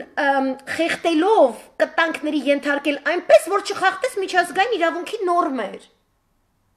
Ջոգիկ, ես վերցնում ես, դասկայի վրա ես կապում ես, ես մտցնում ես ջրի մեջ։ Դու իմ ջրորից օգտվել ես, ես փող եմ տվել, որ Սադամին հանեք, արա։ Հետո փող եմ տվել, որ դուք իմ համար գնաք Իրանի դեմ հարձակվեք, չեք հարձակվում, դե մերի քուտիրում էր, այնց այս ջրի մեջ, որի մեջ դու թքում ես։ Ես քեզ Սադամից ազատեմ, իսկ դու թքես ջրհորի մեջ։ Այն օրվան ամերիկյան փորձագետի գրածը, մենք ձեզ ցելի բոլտն ուղարկենք Հայաստան ախպերս, ինքը գազես ասի զենք հարեք ինձնից, դուք իրան ասեք չէ, դե կեր հիմա կեր, ահա, Ղարաբաղը կտակ, չեք ջոգել ինչա կա, հլե չեք ջոգել ինչա կատարվում, չինարեն բացատրեմ, նստեմ 3 տարի չինարեն սովորեմ, հետո սաղ լայվերը չինարենով անեմ, որ հասկանաք, որտեղ вы слишком продвинутый, ես շատ հետամանած բաներ եմ ասում, չեք հասկանում ինչա կատարվում։ Իսրայելի դեսպանատուն բացել, Իրանի հետ հարաբերությունները փչացնել, Ռուսաստանի հետ հարաբերությունները փչացնել, սաղ հետ փչացնել ու մտածել, որ սենց կակ են բանից մնալու եք ջրի երեսում, լողակ նայեք պայծառ արևին ու համոզվեք, որ չեք չորանալու այդ արևից, որովհետև թացտեղ եք գտնվում։ Այդքանը տենց չի։ Որտեվ էլի դուք Սիրիայից էլ ազիզ տղա չեք, Իրաքից էլ ազիզ տղա, ոչ մեկից էլ ազիզ տղա չեք։ Ազիզ տղան նշանակում է, ես վերցնում եմ իմ ազգային ինքնության քարը, շալակում եմ ուսերիս ու տանում եմ։ Այդ ամեն օր եմ տանում, ոչ թե ուֆ երբ այս սաղ պրծնելու։ Այ այդքան դարերի մշակույթը իրան պետք են այսպես կոփված մարդիկ որ տանեն, եթե դուք որոշել եք մահապար դառնաք, մեռնեք, այդ մշակույթը ձեր ուսերից ցած դրեք։ Հա, դուք այդ մշակույթը մի սպանեք։ Որտեվ ինքը սենց ինքը հրաշք բան է, ինքը ադամանդ է։ Հետո թուրքը, ռուսը, հույնը, հռոմեացին կողքով անցնելուց կտանա վայ սիրուն փայլող բան է։ Արա հլես նայ, էսի ռուբինից ավելի թանկ է։ Էսի ալմազից, էսի ադամանդից ավելի թանկ, մի վերցնեմ մի հատ, էս տանեմ մացնից խանամիս մի հատ նվեր տամ 52-րդ խանամիս հարեմի։ Հետո այդ խանամի տղին կդառնա հայ մշակույթի, չգիտեմ ինչը, Goodwill Ambassador in UNESCO։ Ու կպրծնի հայկական խալու, հայկական մածունի, հայկական չգիտեմ ինչի պատմում։ Պրծավ, всё, էդ է իր։ Վալանտյոր թիքետը վերցրը գնում ես։ Հիմա այս ձևի ես անտեր շուն հայվան անասունն է։ Նիկոլն է հայվան, ես ուրիշն հայվան չեմ ասում։ Այս հայվան անասունն է։ Ոչ մի տեղ չունի ելք։ Իրա միակ ելքը հրաժարականն է, այսինքն մարդը, որ իր ասած ոնց ասեմ մարդ է, իր ասած ուղեղում ինչ-որ աշխատանք է կատարվում, ինքը պետք է նստի հրաժարական գրի, չէ՞, ախպեր արևմուտք չեմ կարա փախնեմ, նախ խուրդվելու եմ ինձ Ղարաբաղը չեմ Հանձնեսյանյան չեն ընդունի, գլուխս կուտեն, ինձ գյուլեն կսարքեն, հայերի դեմ կօգտագործեն։ Էսյանից չեմ կարող ասեմ, տղեկ ջան, դե կներեք սխալ էի արել Բանեսյանեյան, եկեք սաղիդ հետ համագործակցեմ, որտեվ շանտեղություն կլինի, ոչ մեկն ինձ չի ներելու, բայց պրինցիպի իմ հայը ինձ ավելի գարանտիա կա, որ ես կարամ սաղ մնամ, էլի։ Մաքսիմում գնաս ասենք սահմանամերձ մի հատ գյուղ, տենց Ղարաբաղում բան աշխատես, կյանք վերաբնակիչ տենց, որտեվ դու կինըտնես չունեք զգացողություն, ինչ բան ազատագրվածող վերաբնակեցում բան չէ։ Չունի ուրիշ ելք։ Որոշում է այ այս պահին, այ այս կամուրջը, որ ես նկարագրում եմ, ինքը հելնի ուրա պլասկաստո պուխտի պարը պրիչում թքելով, ինքը մենակ թքելով է խոսում, ուրիշ բան չգիտի։ Կատու մի կատ խիրջանիկս։ Ինքը որոշել է այդ տենց ամեն ինչ անի։ Ինքը վերցնում է իր արսենալի վերջին փշրանքը, համայնքի վրա մենակ կոնտրոլ ունի, ընդ մի հատ Նատաշայա նստած, Նատաշին ասում է Նատաշ ջան, մի հատ Նավալնի ֆրծրու կյանք։ Ու գնում է, Նավալնի է ֆրծնում։ Որ վաղը ինչ, անասուն։ Ռուսաստանի հայերի դեմ Պուտին ես հանում, քեզ դրել է Սաակաշվիլու տեղ, պատերազմ ես ուզում սկսի։ Այն պատերազմը, որի բանակցություններում դուք ես նենց ես պահել, որ ոնց էլ սկսի մեղավորը մենք ենք կլնելու, ու դա հիմնավորված է Եվրոպարլամենտի բանաձևով, որից ձեռքերը սաղըտ է գլվում։ Ինչ ես ուզում դու մեզնից, անասուն, չենք ուզում ծախվեն, կյանք։ Ես կոնկրետ պարապած մարդ եմ, ես այդ քարը ուզում եմ վեկալեմ, ես հարց չունեմ, այդ քարով այսպես դնեմ մեջքի, սաղորը քայլեմ, ես հարց չունեմ։ Ոչ պլասկաստոպ եմ, ոչ ողնաշարը սա ցավում, ոչ էներգիա սա պրծնում, սաղ տեղն է, կյանք, ես նախ քայլող եմ։ Դու շունն ես, անասուն, որ դու սենց հոգնած սատկած ես։ Փող էր ուզում, ախպեր ջան, ո՞րն է քո գինը։ Տանկ։ Հա, այդ փողից կռաված սարքենք բանտում, գնա սաղորը դրա վրա քնի։ Ուզացի չէ պապիրոս սար, սաղ ատամներից փչացրում ինչև քավթարան ասաղ թափվեն։ Դու որ պետք կլինի քորանտերին կուղարկեք իրար հետ կնստեք կծխեք այդ թանգանոց ձեր սիգարետները, հա? Հրաշտի սիգարետի պրովայդերը կլինի։ Ռամբուլն է ոչխարի միս կսարքի, որը հատուկ ծնվել է յանջայով, ինչ է ուզածը, տանասուն։ Ինչ քշերվա 1000-ին Նավալնի, քո տիրում էր, ես քշերվա 1000-ին double triple քո Նավալնին կարրը կգցեմ քացուց տակ, անասուն։ Դու ում հետ ես խաղում։ Ռուսաստանի դաշնությունը սպասում է, որ դու Լևոնի ցախավելը հետևդ մցրած Պուտինի հրաժարականով պետք է ինչ-որ Մոսկվայի վրա ճնշում գործադրես, այդ փրչոտ կենթանի։ Այդ դեբիլ ախմախ, որ ոչ մի բան ռասկլատ չես հասկանում։ Դու սկի սիգարետ չես կարում ծախես հիմարի մեկը։ Որտեղ սիգարետը դա մի բան է, որի վրա դու չես կարա կլյաուզա գրես, ջոգում ես, հետո գնաս փող ուզես, չես կարա։ Դու ինչ ես ուզում անես։ Դու հասկանում ես, որ Բակատինին թաղել է Ռուսաստանի Դաշնության անվտանգության ծառայությունը, որ դրանից չի լինելու։ Դու հասկանում ես, որ Բակատին շինան դա մի երևույթ է, որը դեռևս Իվան Գրոզնիի ժամանակների ստեղծած անվտանգության ծառայության համար Անգլիան Ամերիկան քանի դար վիզ են դրել, որ մի հատ Գարբաչով ծնվի 20-րդ դարում, որ դրեն այն բանից անեն ամենահին իրանց տակ չգոտրվող թշնամուն։ Ռուսաստանը գիտես խիա թշնամի կյանք, որտեղ բնիկ է։ Չինաստանն էլ է բնիկ, դրա համար թշնամի է։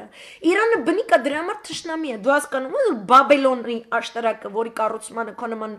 ապուշին օգտագործում են, որ դաժե քարտաշների համքարության մեջ չես մտնում, դու դաժե քո ատամները չես կարում, ուղի գծով տաշել տաս, ջոգում ես։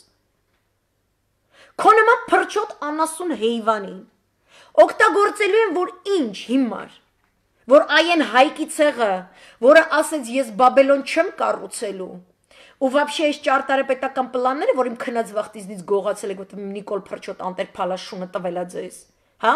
Առանց իմ մասնակցության իտո չի կառուցվելու, առանց հայ մասնակցության ոչ մի տաճար չի կառուցվում, քանի հայ չի մասնակցում, այդ աշտարակը չի կառուցվում, կյանք չես ջոգել է սրա խորությունը։ Դրա համար հայը ռուսը իրար հետ պետք է համագործակցեն, ձևը տենց է։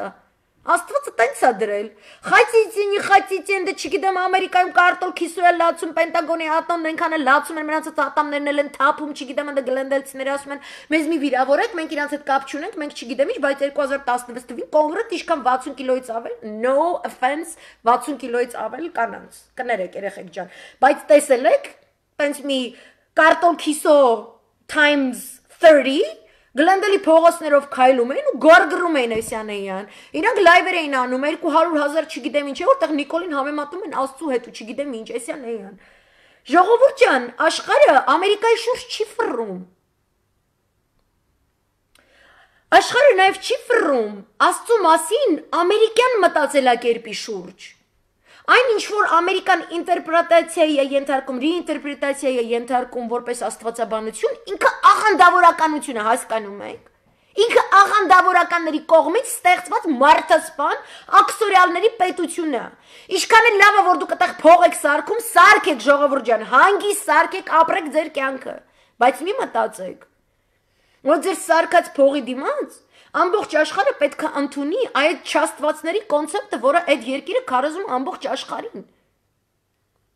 Ու վերացնում է բոլոր աբրահամական կրոնները, Աստծո դեմը աշխատում է տանտեր շունանասունը, ուրիշ ոնց բացատրենք ձեզ, որ ուզում է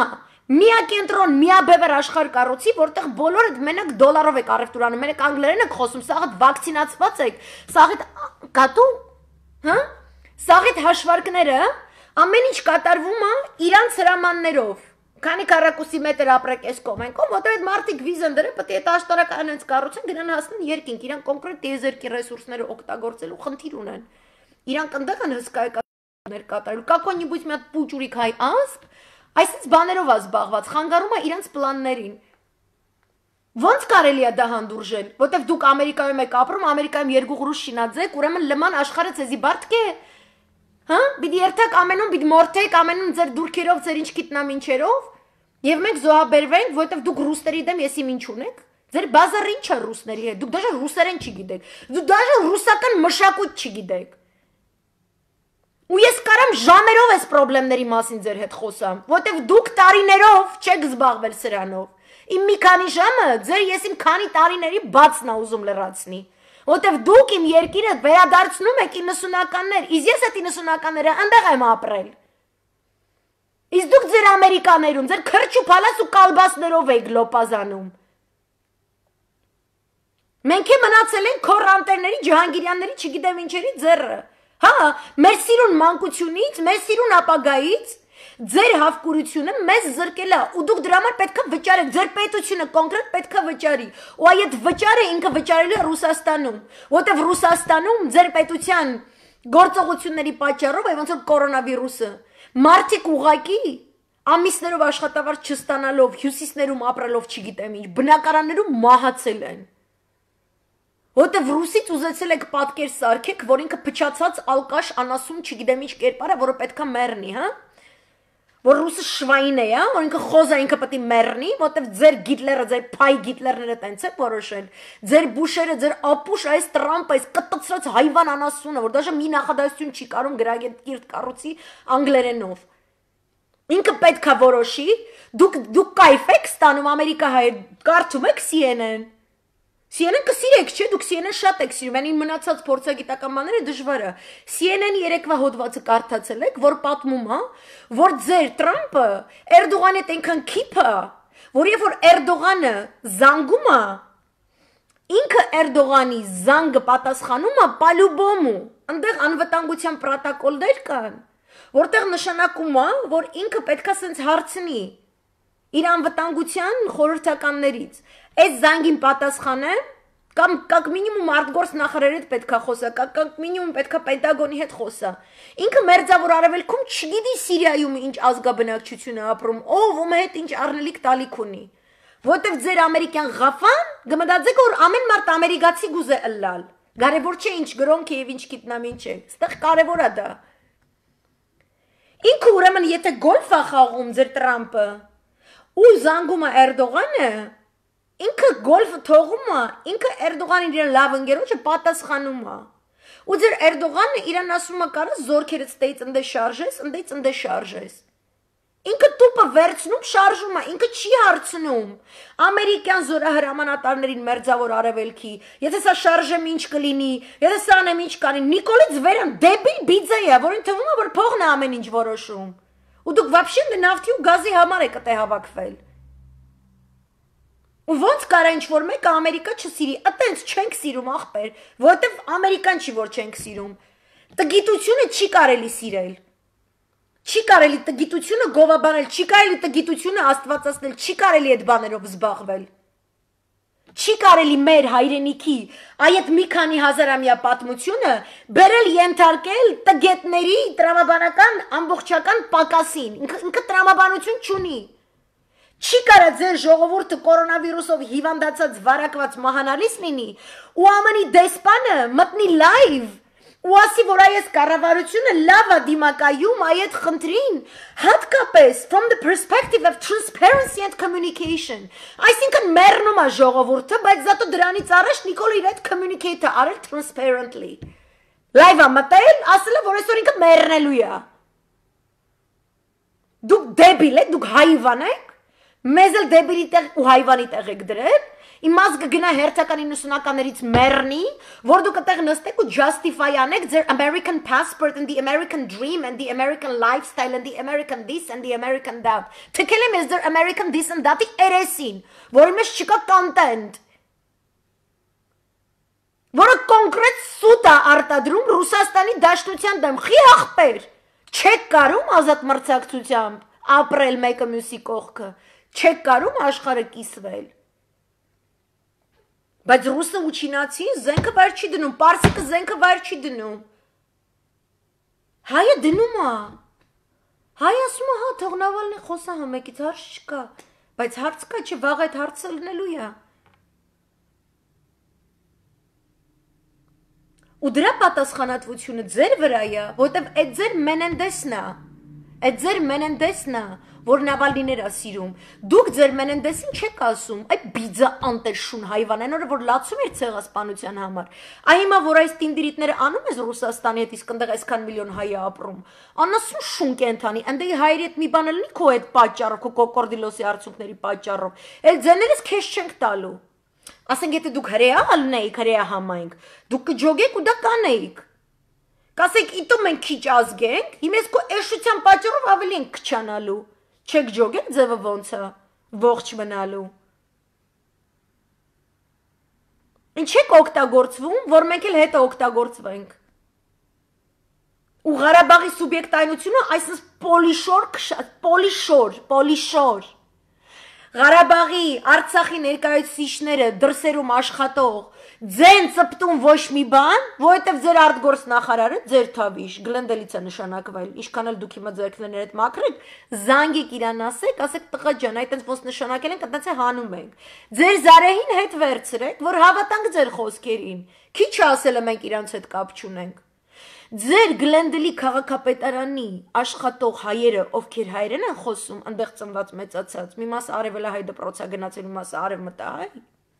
ապրիլի 5-ի հանրաքվեից առաջ հեռուստատեսությամբ կարծիք են տվել, Ազատություն ռադիոկայանով էլ տարածվել է, որ ակազվայցը սահմանադրական փոփոխությունները անհրաժեշտ են Հայաստանին, դա շատ կարևոր բան է, հասկանում եք, Ամերիկան, որտեղ 3 դար սահմանադրություն չի փոխվել, ամեն amendment, այսպես դողալով, սենց ուխտը սենց ձվի վրա անեց կարելի ձուն չջարդվի, այդ այնց amendment-ներ սենց հազիվ, սենց զգուշորեն, սենց բան, որ հանկարծ պետությունը չփլուզվի, գլենդելի քաղաքապետարանի հայ աշխատողներ կարծիք են տվել, որ շատ լավ բան է, որ սահմանադրական փոփոխություններ են կատարվում, բայց իրանք չեն կարդացել ոչ սահմանադրությունը, իրանք չեն կարդացել այդ օրենքի փոփոխություններ պահանջող օրենքի սահմանադրականությունը, իրանք չգիտեն ով է Հրայր Թովմասյանը, իրանք չգիտեն, որ Արցախի խնդիրը Ստամբուլյան կոնվենցիայի, Լազարոտեի կոնվենցիայի խնդիրները ամբողջովին կախված է ռուսական ռազմաբազայի, այդ մեկը կարող է գիտեն, դրա համար են տենց ասում, ռուսական ռազմաբազան փակել է անվտանգության տենց համայնք ձայնագրերը սաղ զորացնելը, սաղ կախված է այդ սահմանադրական դատարանի կազմից, իրանք ընդեղից ընդեղ, ձեր գլենդելի քաղաքապետարանի հայ աշխատողները մեզ հայերից ասում են, որ սենց չի նենցը, այդ իրանցից սկսեք ձեր մաքրությունը, դուք պետք է համակարգեք ձեր լոբիստական ամբողջ աշխատանքը Հայաստանի շահերով ուղղորդվելով արա, ձեր գլենդելի շահերով մենք չպետք է ուղղորդվենք, ձեր գլենդելի պուճուր համայնքի շահը, կարտոլ քիսոյի շահը, այսօր ինքը ինչ շորա ուզում ակնի, որտե ուզում զղտկվի ինչ սևամորտի հետ, այդ վաբշե մեր պրոբլեմը չի,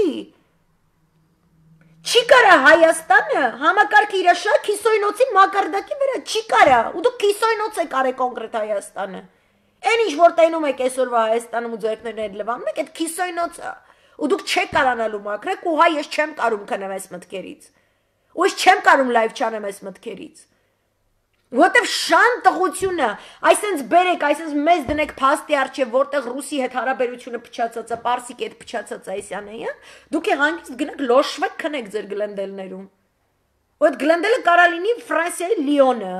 Կարալնի այս նույն Հունաստանի Աթենքը, այդ կարալնի Իտալիա ինչ որ մի գեղ, որտեղ մի հատ գեղցի աղջիկ գնացել են ինչ գեղցիական համալսարանում սովորելու։ Պետությունը, սահմանադրությունը դա մի բան է, որը դու ամեն առավոտ արթնանում ես, հագնում ես այդ դրա զրահապատ շապիկը, ասպետի պես, հագնում ես այդ ծանրությունը,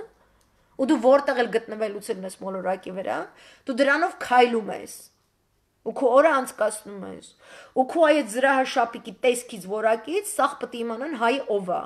ու հայի ուզածն ինչ է։ Ուրիշ ձև հնարավոր չի։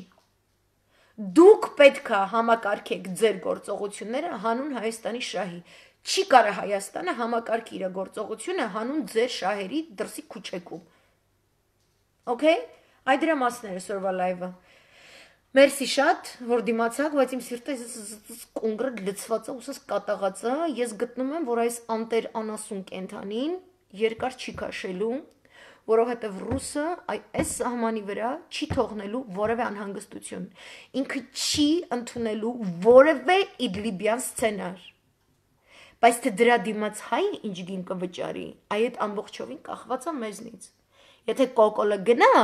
մենք գին չենք վճարի, մենք ունենանք եղբայրություն, եթե կոկոլ անասուն շուն հայվանը մնաց, սաղս գլխագին ենք վճարելու, ու տեղին է ալնելու դա,